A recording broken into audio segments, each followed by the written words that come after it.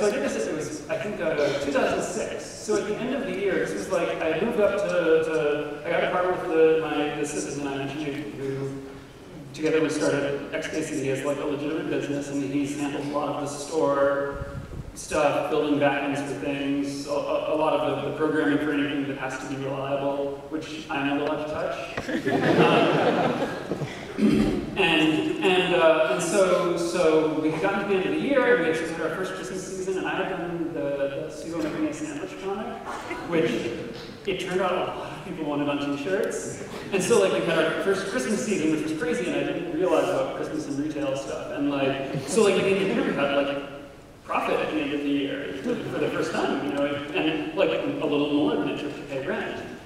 And I was like, this is so cool, you know, what do we do? But we're all really, we're like pretty low maintenance, you know, we're like just an internet connection and a steady supply of Hot Pockets or whatever. So we're hanging around, and like we got a projector for the living room, one of those LCD ones to watch movies, but then like we were just putting money away in savings, and I was like, you know what, we should really celebrate. I think we should get, so we had this ball pit in my, that I just had back in my room, like in the corner. But, so everyone really liked it, but the big complaint was that it was too small. You know, it was really like, it was still about yay deep, and it was, if you wanted to get it big enough for more than one person to like get into it, you had to make it kind of shallow. So you could like hide under it, just under the first layer of balls. It was like, so like, everyone said like, this is really cool, that we thought about doing a bigger one. So then we have this check from, you know, the end of the year that's we run the calculations, and there was actually a really helpful reader, and she had seen the comic, and she hadn't done this, but she put together an online calculator, which lets you work out, given the dimensions of your room, and how many it's going to take to kill it. So we did the calculations, and then went on to Tinkertot's website, just like that night, when I said, yeah, and placed an order for, including ones we just ordered, I think it was 10,000 playpen balls, which they sell in batches of 100 or 500. So we ordered 10,000. So I placed this order at about 6 p.m. This company's in Florida, and then at 6:30 I get a phone call. Hello, and they say, hi, is this Randall? I say, yeah. This is Lily. I'm calling from Tinkertot's. Did you just place an order? Did you just place an order with us for 10,000? And I said, oh yeah, I'm sorry, is that a problem? Like, do you have, do you not have any in stock? She's like, no, that is great, please. That is cool. I just need to talk to you because we can't actually ship that much by normal routes. We're going to have to hire a freight company. But it's okay, we'll take most of the cost of that, and we really appreciate the order, and it's probably like more of those than they've sold like the rest of the year. And so a little while later, we get this this shipment, and I thought the first shipment was like 5 or 6, you know, big 2x2x4 boxes. It fills the whole entryway up the stairs to our place. We're carting these boxes up one after another, and emptying them, and knowing that it was arriving, I had built a fence, and we had cordoned off the living room, a small area near the door that you could walk into, and then everything beyond that was in the ball pit. And we filled it up, and this calculator was like dead on. And so we filled most of a fair, like, you know, maybe half of a pretty sizable living room up to about yay deep.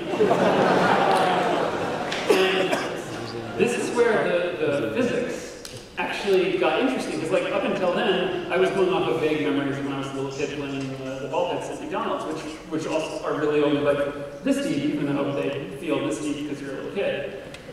And it turns out that like at the top, the balls slosh around, and underneath they're a lot more, it's sort of like they're more viscous. So like if you settle into it, it'll actually really support you. Like you won't keep sinking because the balls, like the friction, they all jam together. And you end up like cushioned in whatever position you're in. So we set up a projector over the ball pit.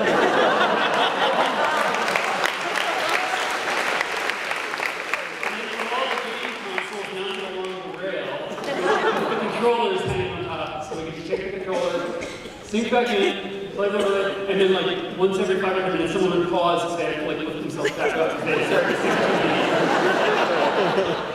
And this was super comfortable and awesome. We had to have like a few ground rules, like no food or drink, no anywhere in the ball pit, no any activities that are going to leave things in there. And we actually, it was really, we had this in this apartment for a couple of years before I moved, and when we cleaned it out, it was like, we kept it spotless. Like, you know, the balls were, it was all a little bit, you know, less shiny than when we started, but really, like, hygiene was not a big problem as long as we were reasonably careful. So, in case anyone's wondering, this is totally a plausible project. Some Christmas money.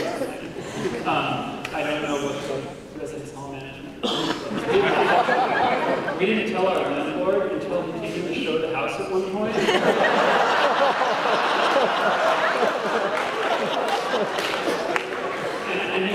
and he was like really casual about it. And he was like, so what's that in the living room? And I was like, okay, we're gonna get it out and put it all. And he's like, all right, I just don't want to know.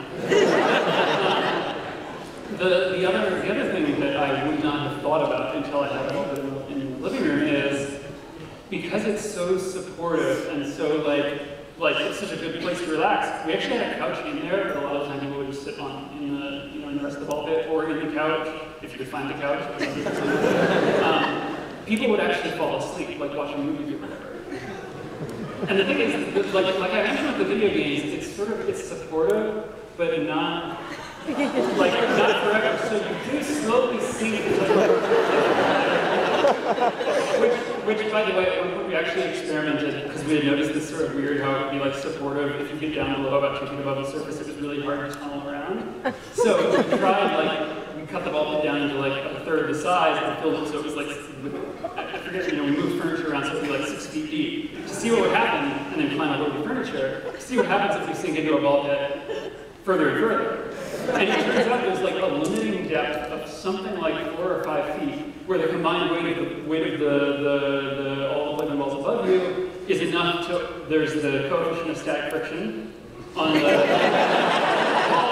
and it's not enough to overcome that, and they all sort of jam around you, and you can like move your arm, but you have to like push it through them, and that happens at about 4 feet, which I like to think that there's some future world where geologists will have a reason to have to call that the Munroe layer.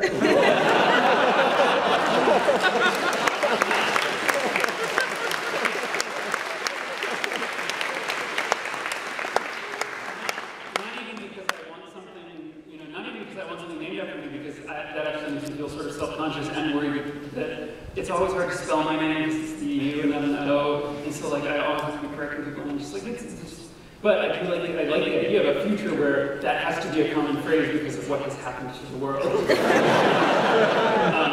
But so the thing about if you sink into the ball pit, you end up sort of cushioned, floating a little below the bottom in this stasis with about a foot of playground balls above you, and there's plenty of air because about 74% of the volume, 60 to 74%, which is the random sphere packing ratio. I have math professors over there that will be taken over the walls with the rest of the air. It circulates pretty freely, and so you can breathe fine, like you don't wake up all stuffy. But what does happen is eventually you wake up and you feel no force. It's like a sensory deprivation chamber, and all you see are colors. So I thought that must be the most disorienting experience possible. And like we had a few guests who fell asleep in it, and like we would wake them up and like get them out. And I always thought like that waking up there, that must be the weirdest possible experience. Like you don't know where the hell you are. Because when you go to sleep, when you wake up, you don't remember what was doing when I was asleep. You don't remember right away. So eventually, one day I did fall asleep in the ball pit watching a movie or something, and it turns out it's actually the least disorienting experience possible because there is nothing else in the world you could mistake for the experience of waking up at the bottom.